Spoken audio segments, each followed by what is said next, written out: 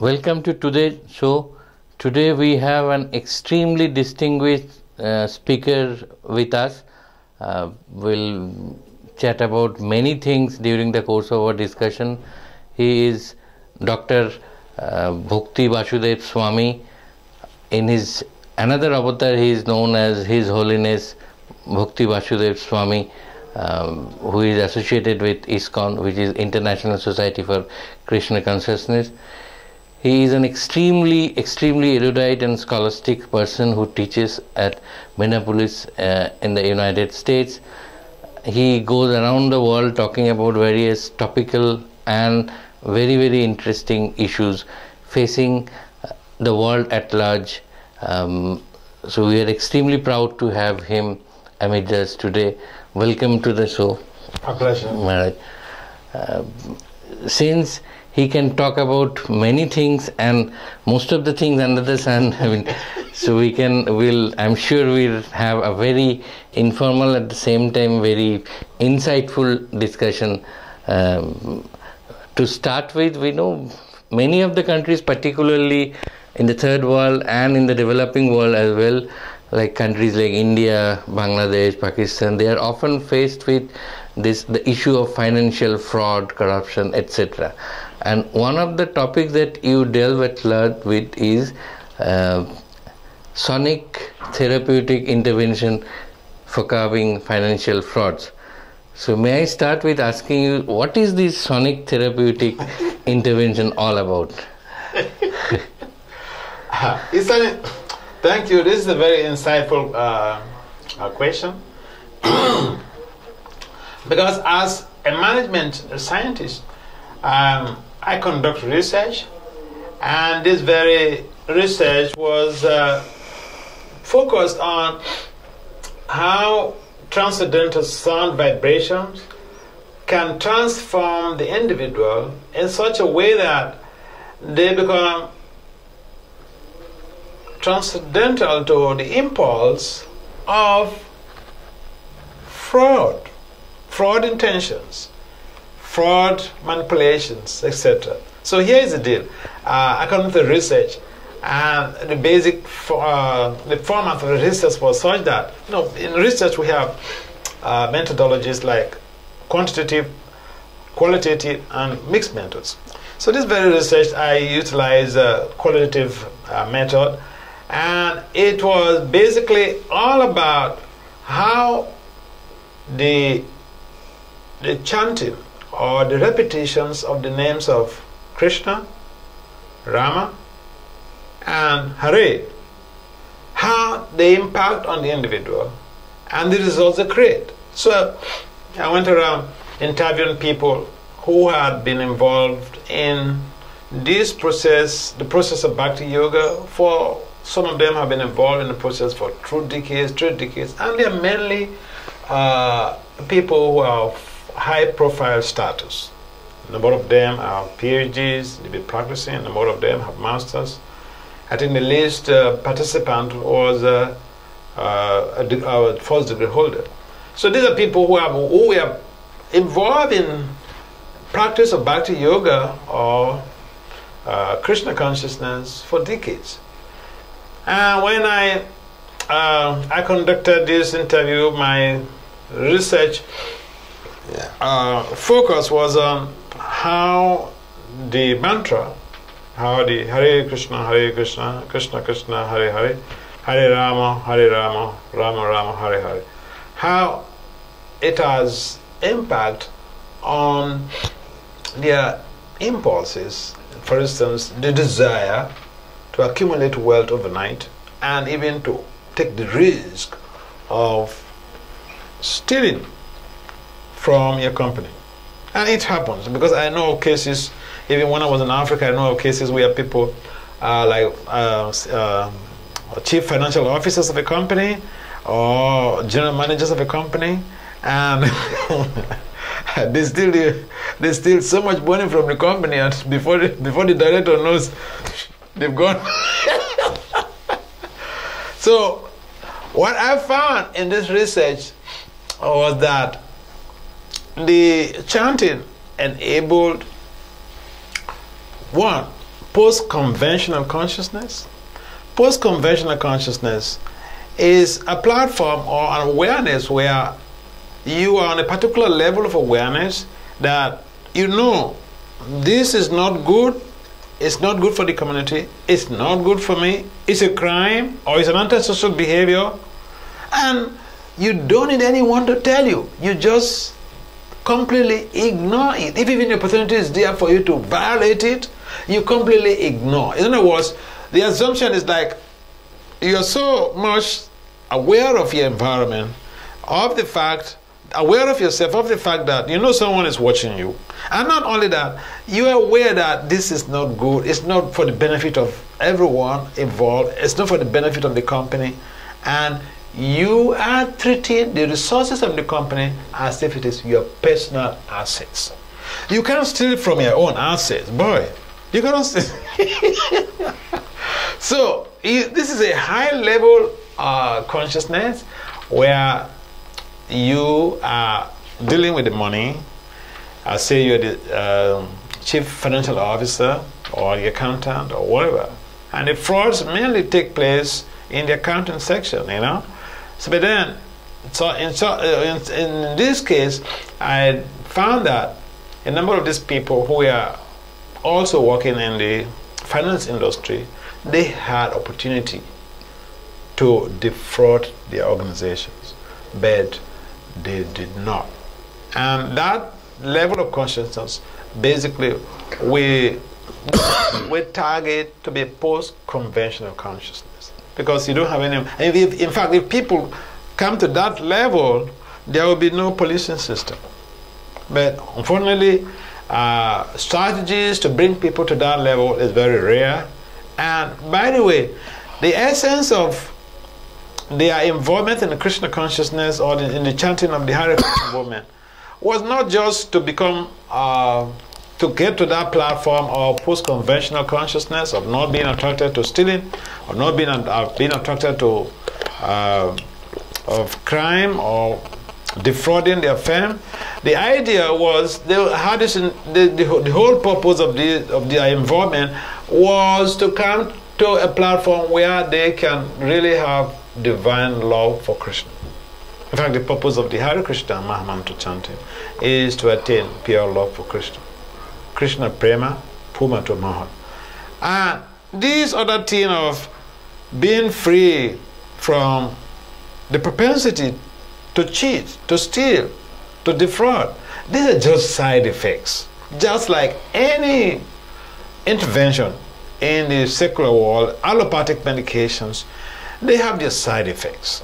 They give you some good deal, good comfort, healing, recuperation, encouragements, but also they have side effects. I can give an example: chemotherapy.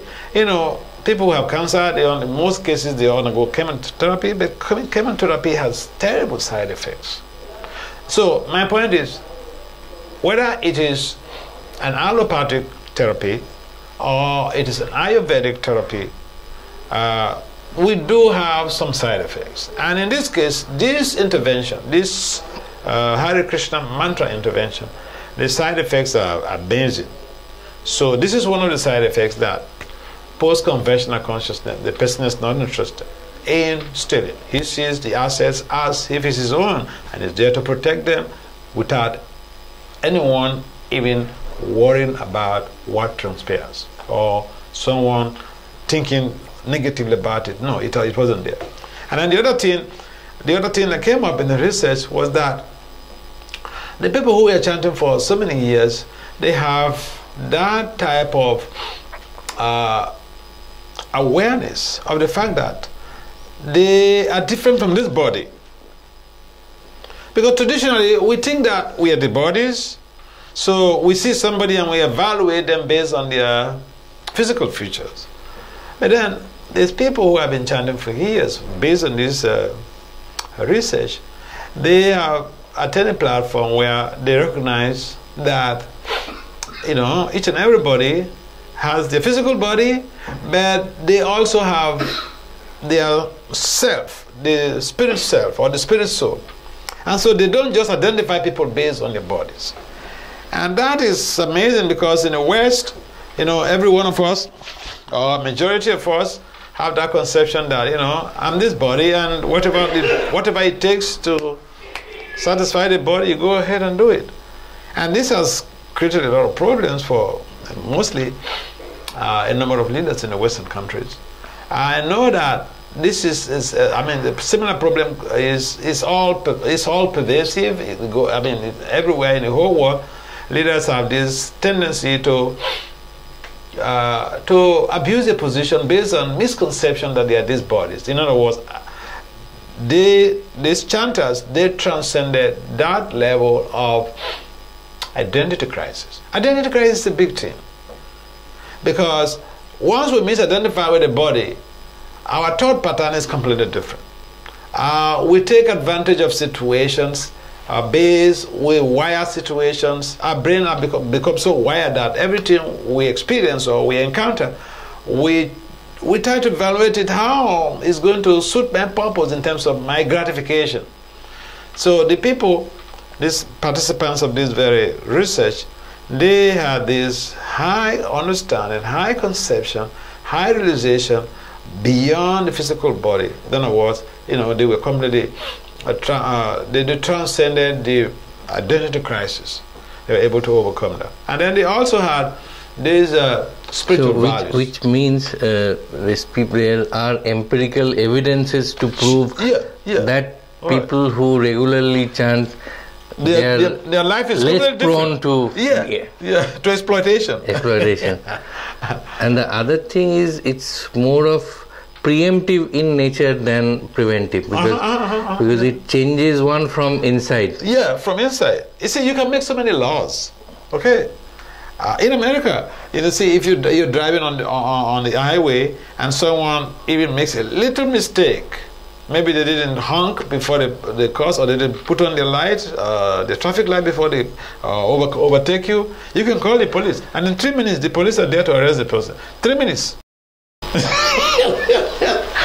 But people still commit offenses. People still commit road traffic crimes. They violate road traffic edicts. People still break into homes to steal and all these things. The police, they're there. You just call the police and they're arrested.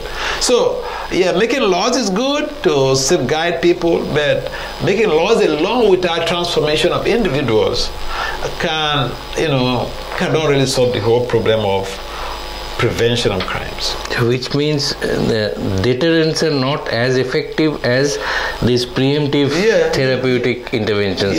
Deterrent, I've seen cases when I was young.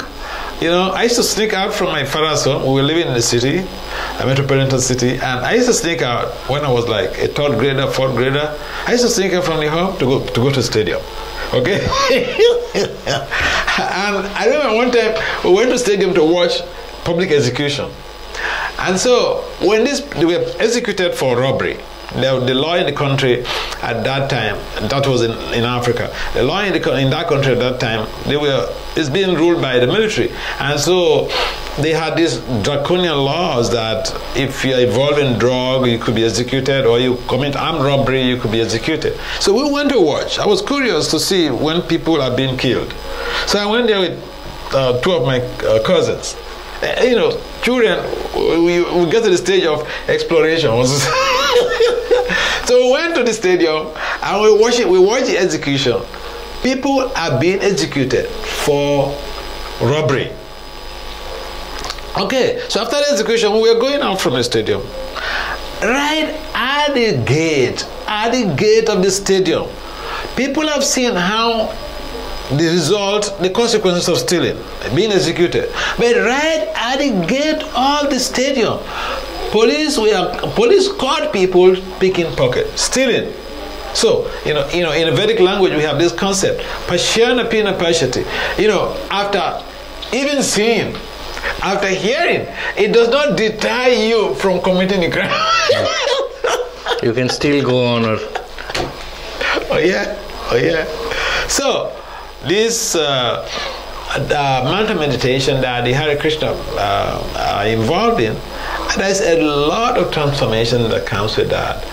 And so in my research, I found that the elements of post-conventional consciousness and transcendence to identity crisis, and then spiritual values and self-control.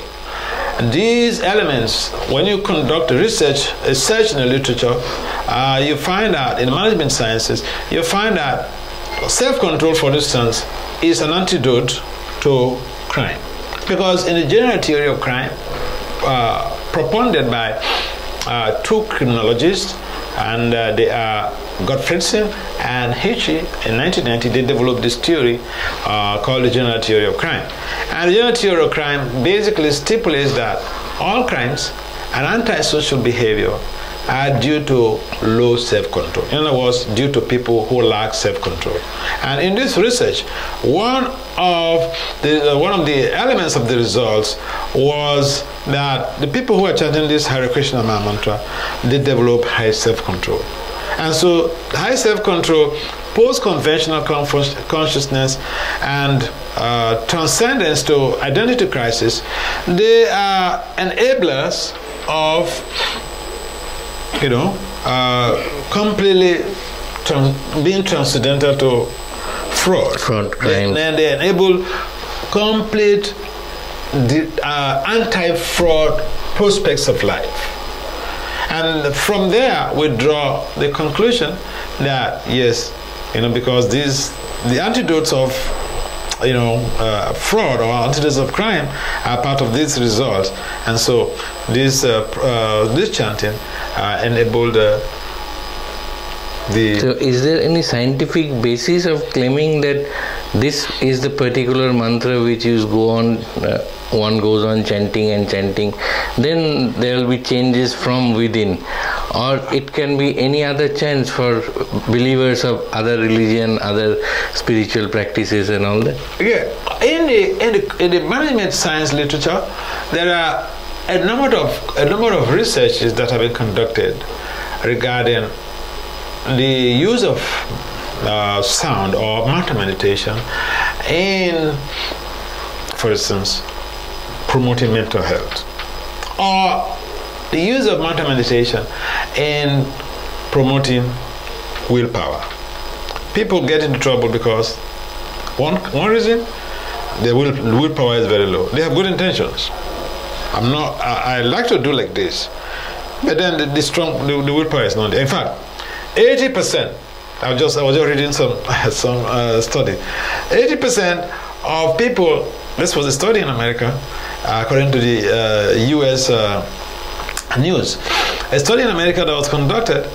It shows how 80% of the participants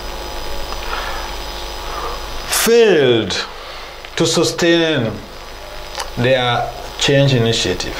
During the New Year Eve, they took a vow, I'm not going to smoke again. But like few weeks elapse and then they fall back to the smoking. Now this is due to very weak, strong will.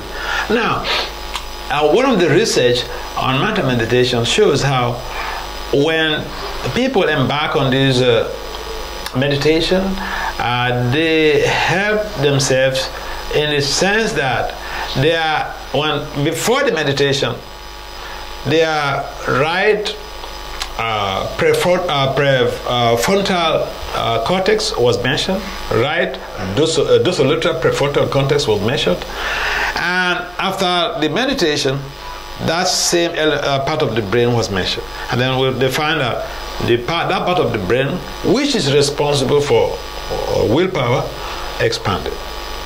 And so the scientists, they come to the conclusion that the meditation help people in developing strong willpower. Besides willpower, there are lots of research that have been conducted regarding the use of this mantra in promoting mental health. For instance, burnout, anxiety, stress, depression.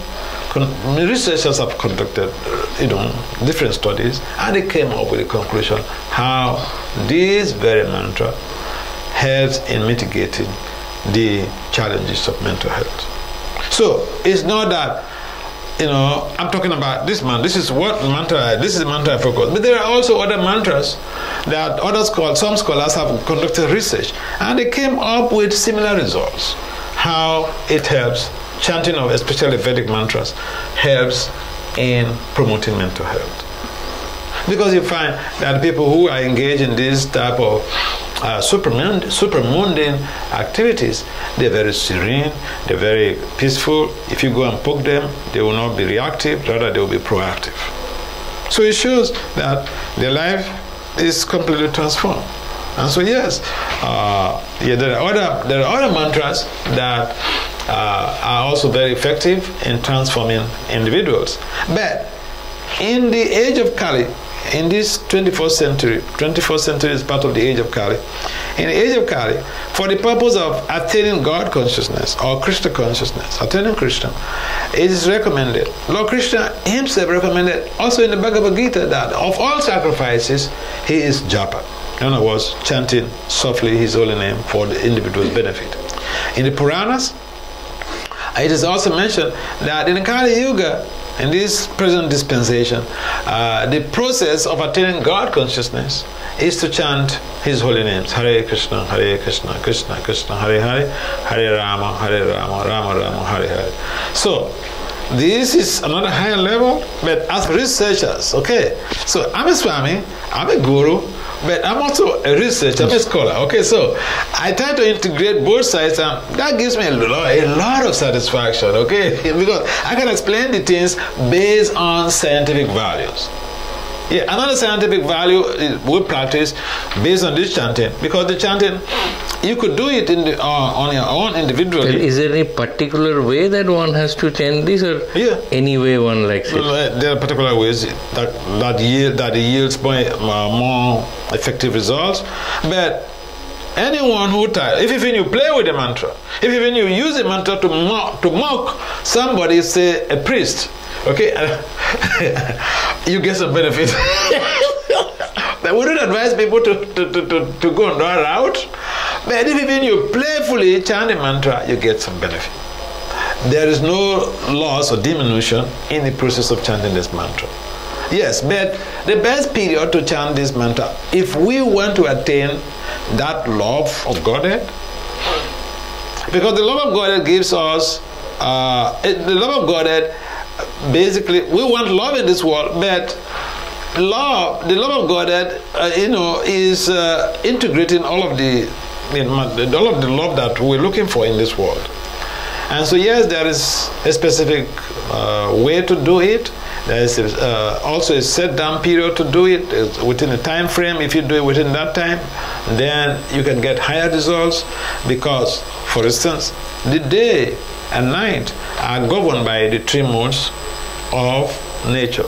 We have the mode of goodness, the mode of passion, and the mode of ignorance. Now, the nights are basically under the auspices of the mode of ignorance.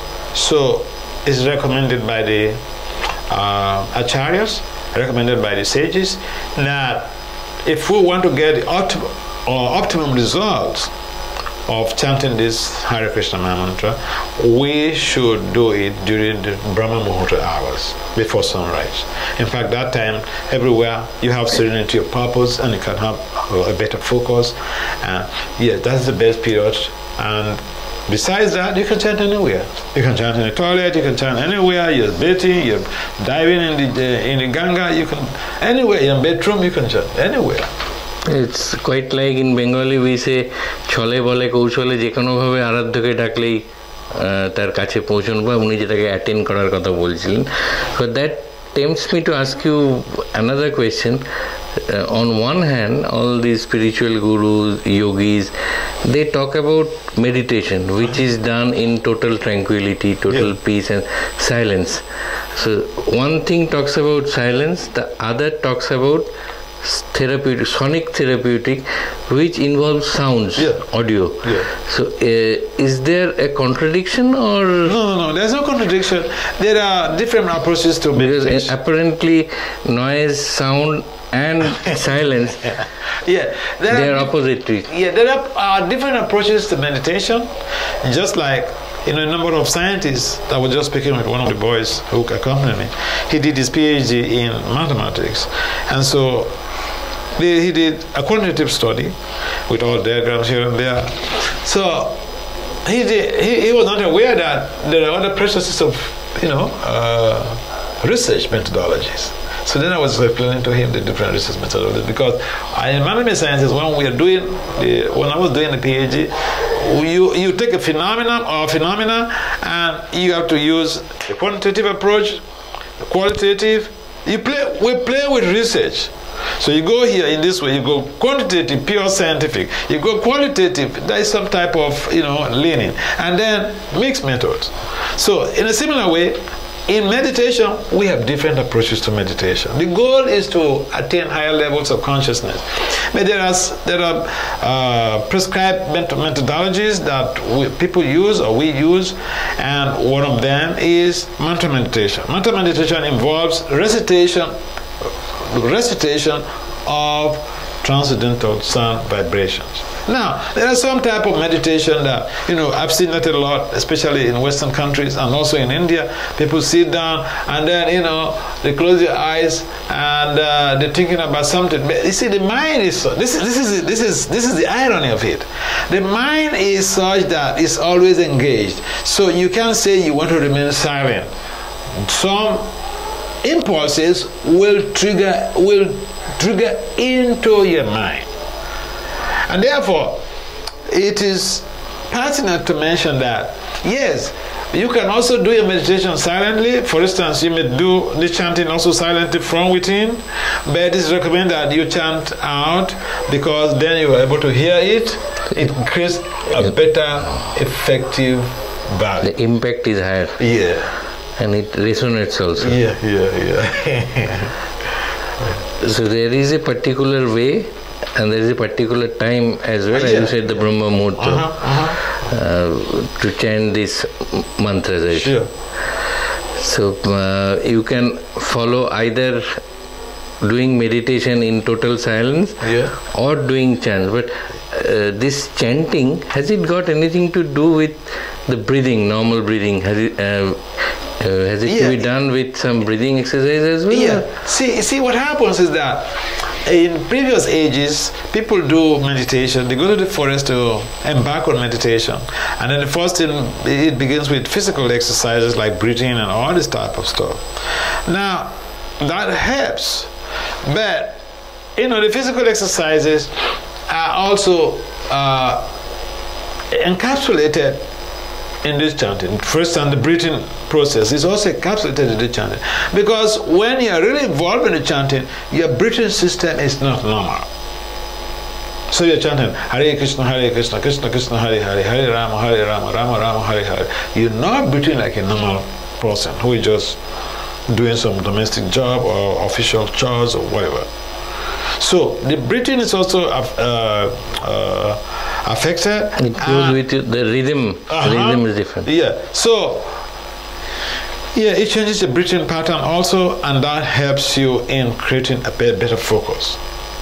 Yeah, but then in the prior ages where people do step-by-step meditation, you have to see it in a particular way. You have to use a deer skin or use a kusa, sit on a kusa grass or whatever.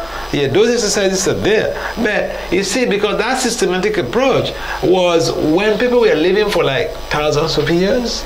I know the case of Subari Muni.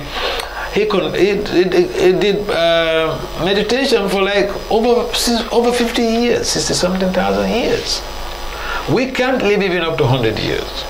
And so this method of meditation is given to us to expedite our process of attaining our ultimate goal, which is Krishna, pure love for Krishna. So there are different ways to do it, but essentially, in this very yoga, in this very Kali yoga, it is not so demanding, and therefore we can chant anytime, anywhere, any place, but the best times are also prescribed. The best postures are also prescribed. So can this chanting be part of the normal breathing process as well? I mean, you don't have to do it very cautiously or deliberately, but it comes automatically and spontaneously. Yeah, it comes automatically and spontaneously. There are some little endeavor has to be there in terms of focus. The chanting, Prabhupada, our founder of Charya, he emphasized that we should chant and listen to the sound that is coming out from our mouth, because that helps you, the individual meditator, in creating a positive spiritual change. There are some preachers who say that there is a method which is popularly known as the Hamso method. Once you inhale, you go on saying so, and once you exhale, you say Hamso, or it could be other way around as well. Yeah. So, are these also in some way effective? Or? These are any meditation that involves transcendental names like Om Namo Bhagavate Vasudevaya. There's so many mantras in the Vedic culture, in Vedic literature.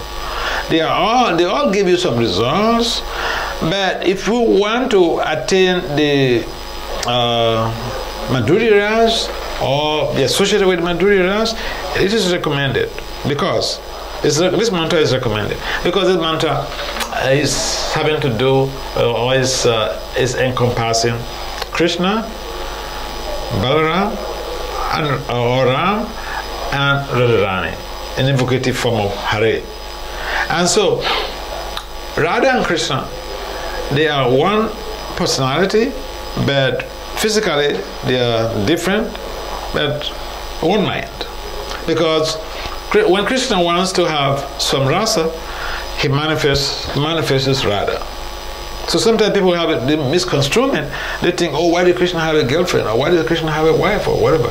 It's the same person. It's what we call in Western culture, Father God and Mother God. So, the whole thing is such that these names, Hare, Krishna, Rama, they are the embodiment of these three personalities, Radha, Krishna, Rama. And so when we chant, we are actually creating our viable future to have an ingress into Goloka, because that is a resident of Krishna and Radha Krishna and Balaram. So when we chant these names, we're actually preparing for our future. And especially in India, where you people are so much blessed. Just to take birth in India, you know what that means? If Indians know what it takes to be born in India, they'll be crazy after spirituality. Unfortunately, in some cases, people have all of these assets, spiritual assets, but we're not able to take serious. We're not able to take things seriously. But the point is that these names are very powerful. And these names have transformed so many people. The names have changed hippies to happies, potheads to sadhus. So, what type of transformation you will find anywhere that will transmute potheads, drug addicts, to holy men, holy women?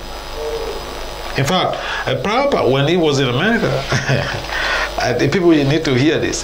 When the founder of ISKCON was in America preaching, so one of the places that was really very, very rare for sadhus to preach.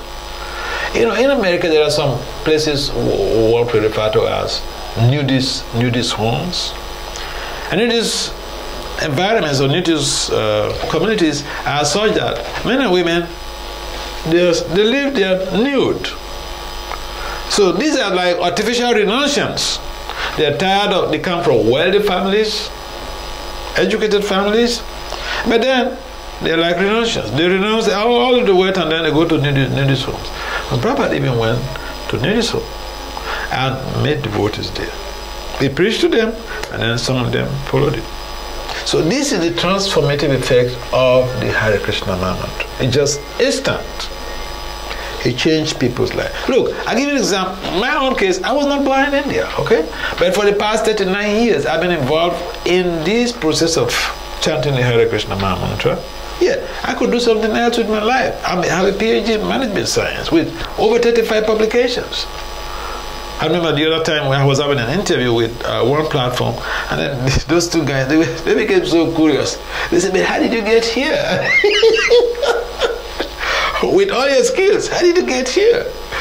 So, yeah, we do have what we call samskaras, and so when you're born, those past events that you've been involved in, they come along with you. And I remember my case, I was just yearning for understanding Indian philosophy right from third grade.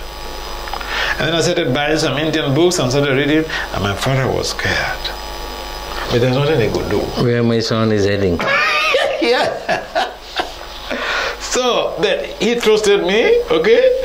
So he just was praying that Eventually allowed you to pursue whatever you want to. Yeah, exactly. He was very understanding guy. So, yeah, my point is, it's very transformative. The process is very transformative. What else can how else can I describe it? It's so transformative. It had changed, a person like me, he was a militia, to what I am now today. So you hail from Nigeria, yeah, I was born settled in the States. I was born in Nigeria. I joined the Hare Krishna movement in Nigeria. I bought 2 literatures for one devotee. At that time, I was a young man working with the Department of Justice. And then I met this devotee, so I bought some 2 books. And I went to my home. I was living by myself, a different city from where my parents were living. So I read the day I bought those books. I didn't sleep that night. I just used my time to read the whole books. And when I finished reading those books, all of the questions that were bothering me since my childhood, I asked a lot of questions when I was a kid. But family members, they could not give me satisfactory answers. Teachers couldn't give me any answers. The pastors or priests in my church couldn't give me any answers. But I read those 2 books by Srila Prabhupada, and all the questions that were bugging me were answered. So I thought, I'm sure other people are suffering like me, lacking information, spiritual information. So let me join and help to spread this message to others. That was the motivation for me to join. So yes, I was born in Nigeria. So when I joined in Nigeria, then I got invited by some professors in America, political science professors, to come for their conference. And when I came to America, some devotees requested that I could stay in America to help with the preaching. So I stayed, and then that's how I became a U.S. citizen. And I've been living in America for almost 2 decades, yeah. So from Nigeria to the States, and then now you move around all over the world preaching these things. So you have seen different societies, different countries, and different types of human beings in different parts of the world. Yeah. So how is it that the level of fraud, level of corruption is different from one part of the world to another? And fraud is a general disease. As one may think that in America, people are not involved in fraud. But my research was focused on America. Okay, we hear of third world countries, we have them in the news. Oh, this country, oh, that country, oh, that country. Traditionally, we don't hear about the West in the news for fraud. But there is also heavy fraud in Russia, in America, in England. So yeah, fraud is all pervasive. But the gradation is different. In some places it's highly sophisticated and billions of dollars. Intelligent people do it in an intelligent manner. Yeah, in a sophisticated way. Yeah. In developing countries, in most cases, it's very gross. I was reading in Indian Times how some tourists were defrauded in Puri. through hotel booking and all the rest of them. So the editor, he was warning that people want to book hotels in India, they have to cross-check, they should not risk to be defrauded. So fraud is there everywhere. There are people, human beings, we have big brains, but sometimes we misdirect the utility of our big brains for higher purpose. We misdirect our brains for lower purpose instead of higher purpose. But in India, spirituality or religious things being the lifeline of Indian society, and with so many gurus all around, don't you think that, going by your logic only, that these chantings and these prayers, they change one from inside? Yeah. So level of fraud and criminality or crime should have been much lower. But for all practical purposes, it is not. I've not studied India in terms of the fraud to make some comparative analysis, but fraud is very rampant in India. Indians are in most cases, the most intelligent people on this planet. In America, we have all these Indians who are surgeons, who are placed in the high-profile positions. IT, they are all over. So Indians are very, very, very intelligent. And so when you're highly intelligent, and intelligence is not properly directed towards Krishna consciousness, the intelligence could be misled and used for criminal activities. Yeah. So, in India also crime is there, fraud is there. Especially during the COVID, I was seeing in the newspapers, fraud or here, fraud there. So fraud is a general disease, It's a general problem. But there can be another logic also, which sometimes cited by the fraudster or maybe someone else, that if God is all-pervasive, or you call it Krishna or whatever name you give it to, and everything happens for a purpose. So even these frauds, they also happen for a purpose. Okay. And there can be a special reason or purpose why they are happening. So how can we actually define what is fraud and what is not? Okay. Yeah. There's a difference between what is fraud and what is not fraud. Fraud means we exercising our cheating propensity. And cheating propensity could also, in the financial industry, now cheating propensity could also be exercised in married life, for instance. People cheat their spouses, and sometimes it results to divorce. Now, the fundamental principle there is that we have a tendency to cheat. And if the opportunity arises, some people, they are not able to censor their mind and the urges of the senses, and so they become victims of circumstance. They fall into it. And then in some cases, they go to jail and all these things. Yeah, so fraud is a general thing, and yes, people may say, like someone may argue that, but if God is all-powerful, why is he allowing this? Why is he allowing this? He should have controlled me from committing the crime. Yeah, it's a good argument, but the counterpoint to that is that God loves us so much, Krishna loves us so much, that if you love your child so much, you will not circumscribe your child. Unfortunately, I've seen some parents, even in India, I've seen some parents in India who circumscribe even their 35 years old sons. Yeah.